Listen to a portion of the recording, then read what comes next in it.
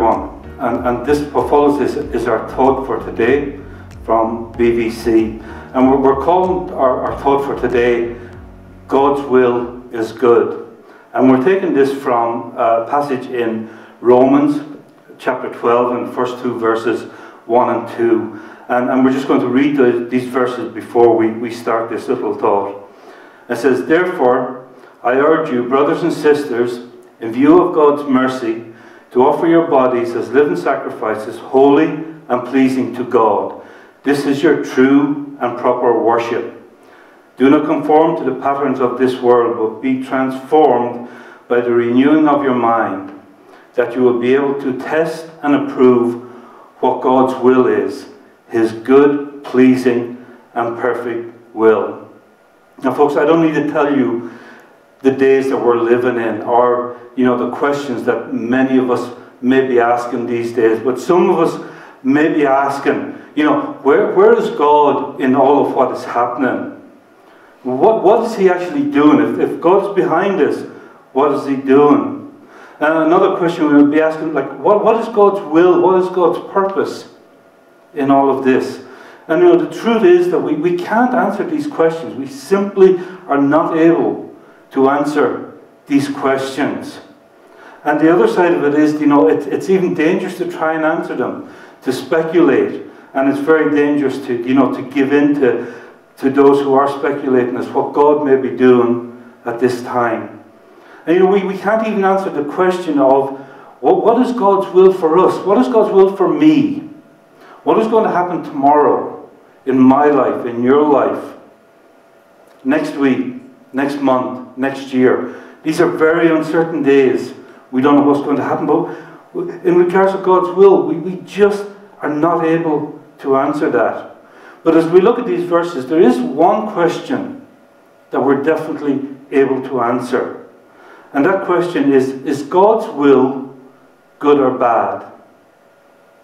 And as we look at these verses, there's two things that we see in regards to God's will.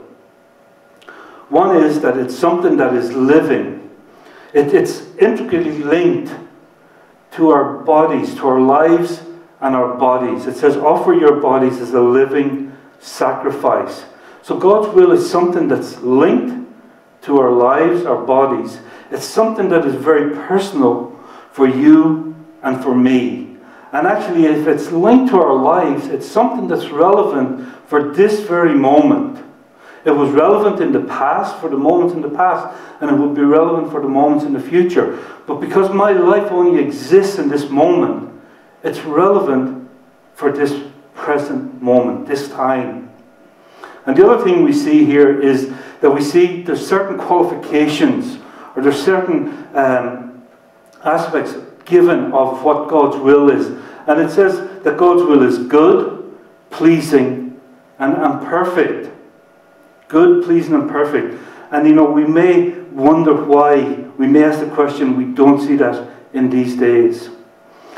But, as we look further into these scriptures, and we're told that, there's a way that we can test and prove to see that God's will actually is good, that it is pleasing, that it is perfect.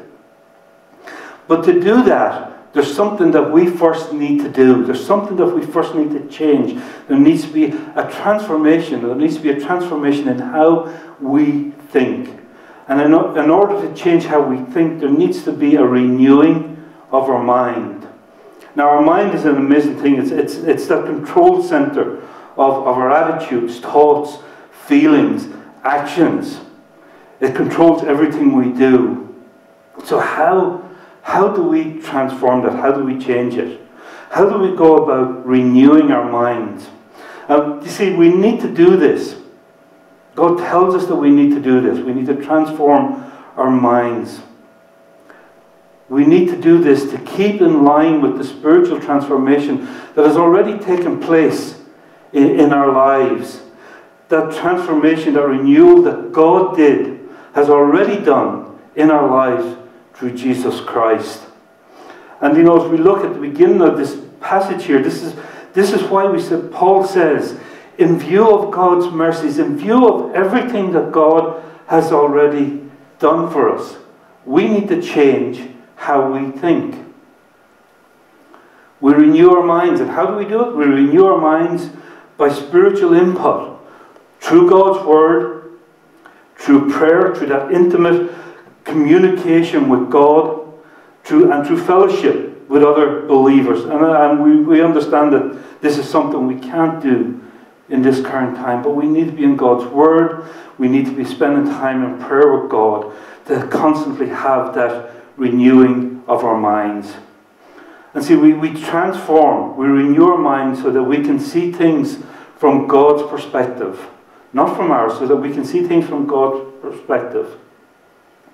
And as we renew our minds and see things from God's perspective, we do this so that we no longer conform to the patterns of this world.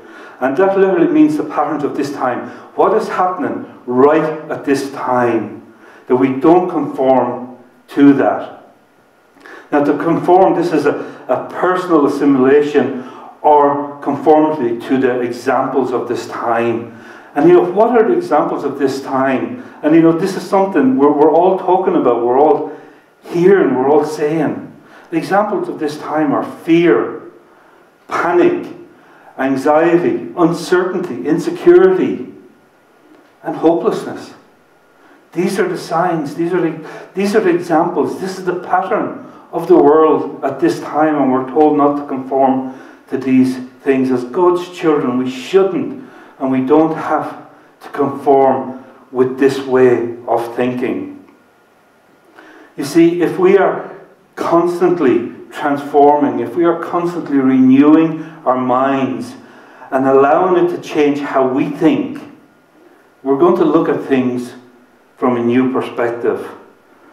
We're going to look at things from a perspective that God says His will for us at this time is good, it's pleasing, and it's perfect. What we'll see is that if it's good for God, if God says His will for us is good for Him, then it's good for me. If God says it's pleasing to Him, then it's pleasing to me as well. And if it's perfect for God, it has to be perfect for me, and it has to be perfect for this time. See, when we understand and accept it, and accept the truth of the fact that God's will is good, see, then it turns fear to peace.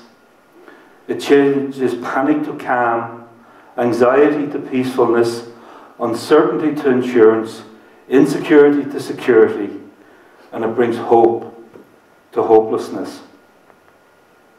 My prayer for all of us, my prayer for myself and for all of us, BVC community and beyond, is that we are going to be people that in these uncertain days are people who are finding rest and peace as we constantly transform and renew our minds in Jesus Christ.